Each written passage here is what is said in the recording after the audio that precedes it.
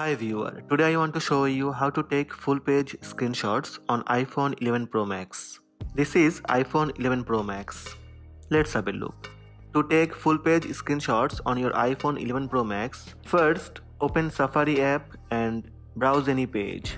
Now take a screenshot. Press volume up and side button at the same time to get screenshot. Tap on the preview screen on bottom left.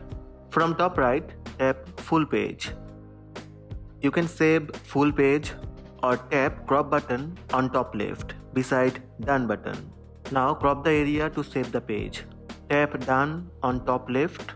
Also tap done and tap save PDF to files. You can select your iCloud drive or your phone.